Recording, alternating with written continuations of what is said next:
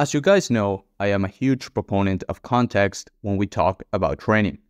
Everything regarding rep ranges, number of sets, intensity, exercise selection, and other training variables are going to be different depending on the individual, his goals, and his style of training. That is why it really bothers me when people who supposedly should know more than everybody else in the industry give stupid statements that have a complete lack of nuance, such as deadlifts are bad for hypertrophy, or pull-ups are not optimal. Which, by the way, just quick little tip, deadlifts, if you're deadlifting to be a better deadlifter, fine. If you're not doing that for deadlift's sake, then don't fucking do it. The risk to reward ratio is a joke. For deadlifts? For deadlifts. Really? And a lot of people aren't going to like that I'm saying that. Movements that have been time tested and under certain circumstances are an even better choice than their counterparts. It seems that college is a scam, because otherwise, how could we explain these incorrect, reductionist, and controversial statements? Oh, yeah, that explains it. Well, I am here to defend these movements from the greedy PHD-yels and put an end to this dumb idea. Grab your protein shakes, throw your testosterone bottles in the trash, and let's begin.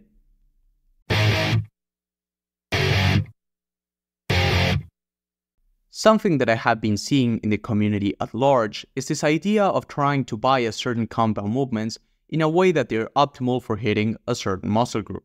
For example, what we will often see is replacing pull-ups by iliac pull-downs or very gimmicky variations of a lat pull-down. And when it comes to the deadlift, we usually see people going from conventional to a stiff-legged or a Romanian deadlift. And although this is a powerful tool when it comes to bringing up lagging areas, especially for very advanced lifters, the truth of the matter is that they're called compound movements for a reason. They are meant to hit more than one muscle at a time. It's okay to slightly bias a movement towards a certain area. For example, making a row more upper back biased or making a pull-up more lat biased and vice versa.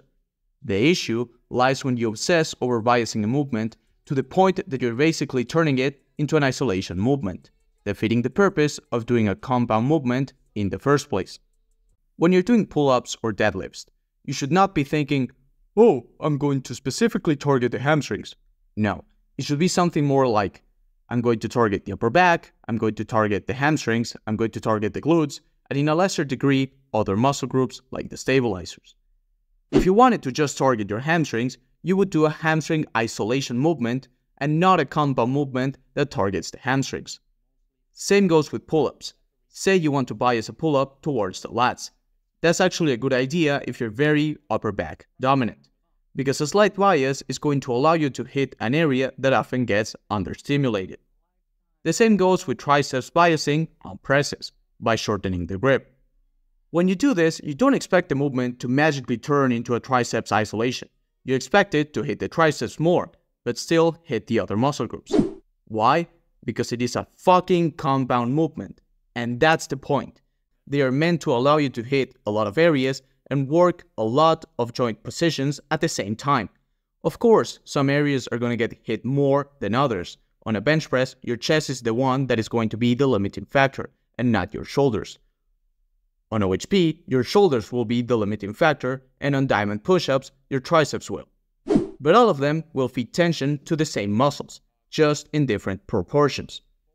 Only after doing the compounds, if you want to add extra stimulation to certain parts of your body, you can do so via isolation movements.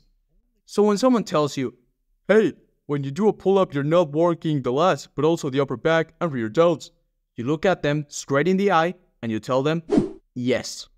This right here is my favorite thing ever, in the history of forever. I think about this every day. I think about this all night long. I stay awake, not sleeping, because I'm thinking about this. Even though the concept of progressive overload has been bastardized in the last few years, it still stands that the more you progress on movement, the more the prime movers are going to grow. The secondary movers as well, but less. We know that we can apply progression via weight, reps, technique improvements, and tempo manipulation. We also know that some movements are more progressible than others. For example, the bench press progresses faster than an overhead press. both in terms of relative progression, so in terms of percentages, and in terms of absolutes.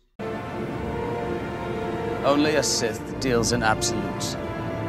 Usually, the more general a movement is, the more progressible it becomes in all of these factors. For example, the behind the neck press works all of the heads of the shoulders, some traps, and some triceps. Meanwhile, a lateral raise mostly targets the side delts. It is far more likely to progress in any of the previously mentioned ways with a behind the neck press than with a lateral raise. So, comparing compounds like pull-ups and deadlifts to more isolation-type movements like iliac pull-downs, we can see that a huge benefit that the first ones offer is a higher progressibility, growing more overall muscle than their optimal counterparts. But the first ones have a worse stimulus-to-fatigue ratio. Don't worry, little nerd, we're going to tackle this right now. A popular word or term that has emerged in the fitness industry is the stimulus-to-fatigue ratio. The basic premise of this concept is that some movements will offer more fatigue to simulate a certain muscle group compared to others. To give an example, we have a barbell row and a chest-supported row, like a machine row. If your goal is to simulate the upper back, then you won't be able to do as many sets of barbell rows compared to chest-supported rows, due to the fact that with the first one, you're using more weight and you're also taxing the lower back. Meanwhile, with the chest-supported row, you take the lower back and some stabilizers out of the picture. Therefore, you end up using less weight and you're able to just target the upper back, making the movement more specific. This idea is a really good concept to apply when it comes to bodybuilding. But as with every tool that we are offered, we need to learn how to properly use it. Let's break it down. The stimulus of a movement is going to be mainly dictated by the range of motion that the muscle is taken through, and the resistance curve of said range of motion. A movement with a lengthened bias is going to have a higher amount of stimulus per rep than a concentric focused movement. On the other side, the fatigue aspect is going to be determined mainly by how much weight you are using. As we can see, these two are interacting with one another because the higher range of motion, by default, implies that you're going to be using less weight. And it also applies to other factors like tempo and the resistance curve. So supposing these factors remain equal when comparing two movements side by side, the thing that is going to dictate whether you're going to use more or less weight is going to be how many muscles are worked in tandem with the target muscle group. In other words, how specific the movement is. An isolation movement is going to have a better stimulus to fatigue than a biased compound, but a biased compound is going to have a better stimulus to fatigue than a regular compound. So basing ourselves out of SFR, we should only do isolations, right? Of course not. Common sense and the natural lifters that have been successful in growing their bodies prove this otherwise. But this is exactly the mistake that science-based lifting is committing. For people that have postdoctorates on the matter, they surely don't understand how stimulus to fatigue works. Funnily enough, these were the same individuals that were making fun of meatheads on roids doing cable isolations to grow every single part of their body. So protein man, how should I use stimulus to fatigue ratio then? Well, my little Padawan, I'm going to give you my answer. You use compound movements that have a poor stimulus to fatigue ratio as heavy hitters, as movements that are going to target everything you want to target on that specific day at once. Obviously, since you're going to be using a lot of weight, if you were to do a lot of volume, you would get fatigued really easily and wouldn't be able to recover appropriately. What I want you to do is low volume with it, like 10 to 15% of your total sets, and even take some reps in reserve. Then, as the session goes on, you start using movements that have a higher and higher stimulus to fatigue ratio, i.e., movements that are going to target specific areas in a way that is less demanding to your body. Having a movement that will drive progression in all of these areas and then focusing more and more on the areas you want to improve. To serve the purpose of this video, I will show you how to do it with deadlifts. If your goal is to grow the hamstrings, you would start off the session with 2 sets of heavy deadlifts in the 3 to 5 or 4 to 6 rep range, leaving 2 to 3 reps in the tank. Then you move on to 2 sets of Romanian deadlifts for 6 to 8, and finally you finish off the session with 2 to 3 sets of hamstring curls. Alternatively, if your goal was to target the upper back, you could start off with deadlifts, move on to barbell rows, and then to inverted rows or even shrugs. This is how SFR is applied. This argument is the most used by these types of people, saying that deadlifts or pull-ups are not good for hypertrophy due to the fact that they are too unstable and therefore you cannot produce maximal force with the target muscle groups. What they will usually recommend is laying on a bench or even laying on the floor. I will give them credit. In some capacity, this is true. But as with everything in this goddamn industry, we try to see things as either black or white. In this case, as either stable or unstable. Putting movements such as push-ups, diamond push-ups, bench press, and overhead press to the same level of instability as doing squats one leg at a time with a Bosu ball. Stability is a spectrum. You have movements that, although are not 100% stable, they are stable enough for you to produce maximal forces.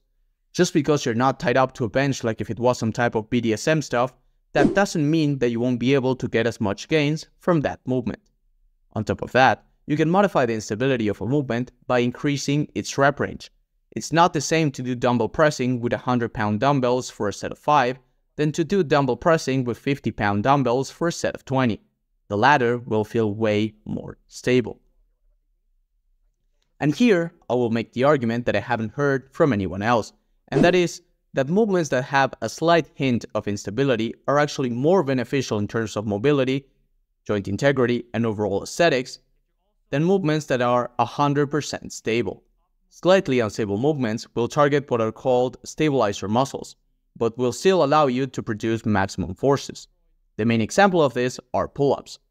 If you build your back with mainly lat pull-downs, it will have a different look compared to someone that developed their back doing pull-ups. The person that does mainly pull-ups will have a more defined back, not in terms of leanness, but in terms of muscle development.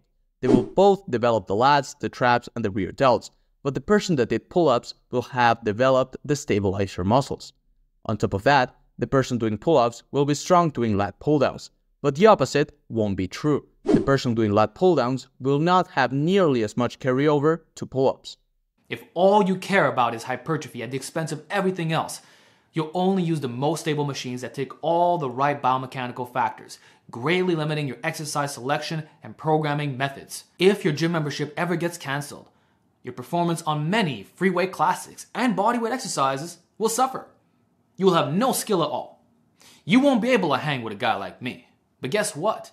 I can hang with you because my strength carries over to everything. Anything that I can lift on a barbell, I could do on the Smith machine any day without training for it. And I can max out your pressing machines on day one. The same goes for weighted chins affecting pull downs more than the other way around. The calisthenics world noted this 10 years ago. So if my standard is a 300-pound pull-up for 5 reps, then surely if the stack maxes out at 300 pounds, it should quickly be possible, right? Yet, I'll see these experts talking trash about pull-ups, doing pull-downs with only around their body weight or a bit more. So if I'm doing 270 to 300-pound lat pull-downs at only 165 body weight, why are you doing a fraction of that than claiming pull-ups are overrated or too unstable when you don't even know what the instability feels like? As expected, it's hypothetical nonsense and you exposed yourself. Same thing with the iliac pull-down work sets. I learned in just a few workouts that you needed to weigh down the bench. Yet I never see these guys doing that, which again proves how weak they are. The stabilizer muscles will also help you to keep everything in its place, preventing injuries, increasing mobility, because you will be stronger in more disadvantageous positions and will allow you to produce higher amounts of force, increasing the total load you are able to handle on your compound movements. So instead of pointing at a slight amount of instability on a movement as a bad thing, see it as it is, a weakness of yours. And not only that, but see that movements as the means by which you can correct said weakness. I hope I was able to drive the point home that the movements that these nerds are attacking actually bring benefits to the table that the movements that they are recommending simply do not offer. The classics are classics for a reason, because they work, and whoever tries to tell you otherwise, make sure to realize that they are either wrong or lying to you. No matter how many degrees these people have, no matter how many studies they publish, the truth of the matter is that what works, works, and what doesn't, doesn't. So until we are in 2034 and we have definite proof that iliacs are better, I'm sticking to the basics, and you should as well. I hope you find this video helpful. Make sure to leave a like down below, and you can always send me a DM on Instagram at Protein Man Supremacy. We're currently offering coaching services for just $30 a month. So make sure to take the opportunity and get high quality coaching for the lowest prices. Thanks for watching.